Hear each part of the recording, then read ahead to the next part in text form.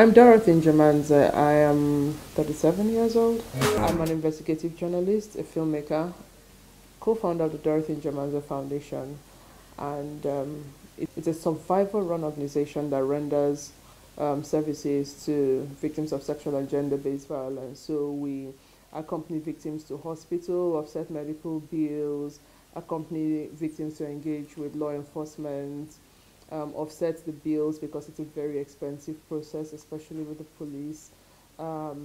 We accompany victims to courts um, where we need to be in court and offset the related bills to ensure the justice process goes through completely.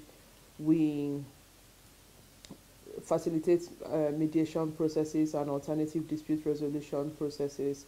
In addition to it, we help to empower women and girls with things that they need to reintegrate into society after traumatic exposure to abuse. So I would think that lives that I could have touched through my work would include the numerous people who were victims of the Abuja raids, the random abductions and gross violations of women by state actors in Abuja at the time. And of course, those activities, investigating those occurrences and instituting legal action led to a landmark court judgment, which is going to impact generations yet unborn. That's one strong one. A lot of the people who also benefit from the media content that we put out, sensitizing people on legal provisions and procedures, will be, beneficiaries. And what it does for them and for us is that it better strengthens people to engage better with systems that are supposed to help them access justice. We've responded firsthand, real time, to so many cases of sexual and gender-based violence, and yeah, we're happy to do so. So by and large, it has helped to increase access to social justice for many people, access to social inclusivity and victim support. Social inclusivity because we are deliberate about ensuring that we carry, for instance, the deaf community along when we prepare, when we produce content, media content. There's always sign language. And we're happy to do that. Everybody, it's in the spirit of leaving no one behind. What motivates me to do what I do is that I'm a survivor of sexual and gender-based violence. So I know the pain of being a survivor firsthand. And I live my life now doing things that I believe would help people better navigate spaces that I had to navigate without the kind of support that I wish I had at the time.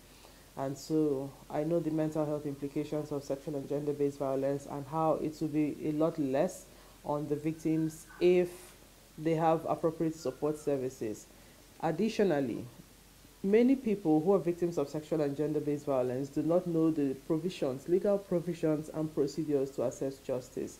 So utilizing the entertainment media to create content for people to be better informed of their choices and make better informed decisions, in line to promoting zero tolerance for abuse in their environment is something that I'm very passionate about.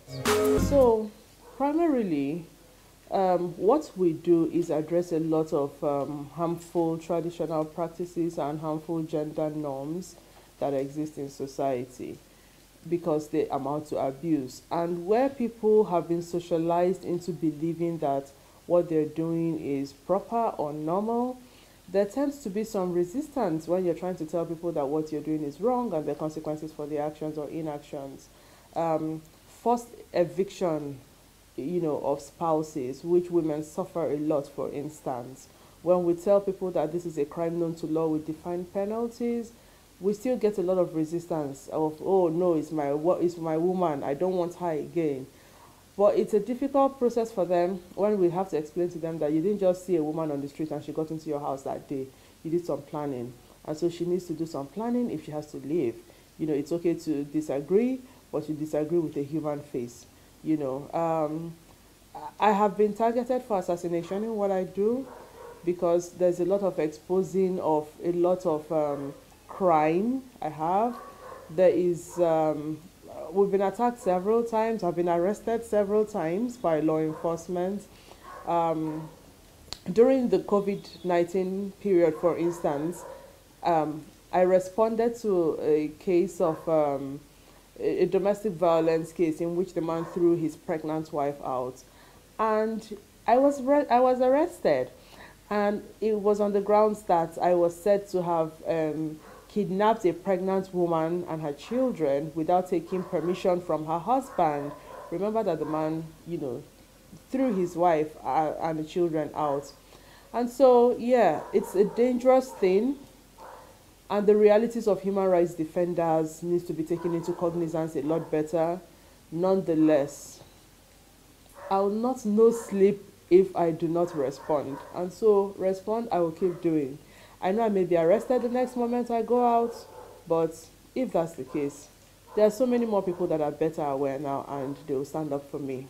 The sisterhood network is a lot stronger by the day, and so I'll just do what I need to do. The work I do helps me heal every day. As somebody who's gone through a lot of the things that I help people navigate with, it helps me heal the more every day.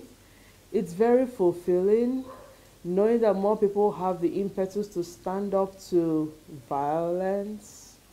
Gives me a hope that Nigeria's future is a lot better. Knowing that more people dare to take on situations that make females, women and girls uncomfortable, or to build institutions that can better respond systemically to sexual and gender-based violence as against believing it's a woman problem and women should solve women problems. That gives me hope for a better tomorrow. To me, this work means freedom. This work means liberation. This work means access to social justice. This work means access to social inclusivity. This work means better victim support. And we are happy that we've inspired a lot of other organizations and people to do right and to take the right steps. We've been able to mobilize to pressure different, we've been able to mobilize to get different results that are favorable to women and girls. And so, yeah, this work to me means the future. This is, every street in Nigeria needs to have somebody putting as much impact as putting as much pressure as I know I do on ensuring zero tolerance to sexual and gender-based violence. If that happens, it means that those in the police stations would have zero tolerance for sexual and gender-based violence. It means that those in the houses of assemblies, the national assemblies, the different political offices, would have the same mindset, because everybody in the authoritative positions are a true reflection of the society. And so, yeah, this work means the future of Nigeria too. I will never stop what I'm doing till I die. The beauty of it for me is that I'm all about building systems and developing systems.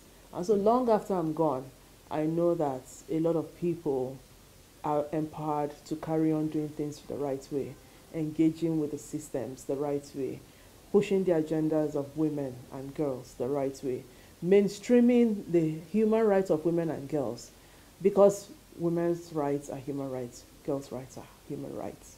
And that's the bottom line of everything I do. The best advice for every change maker that I have would be that you shouldn't give up.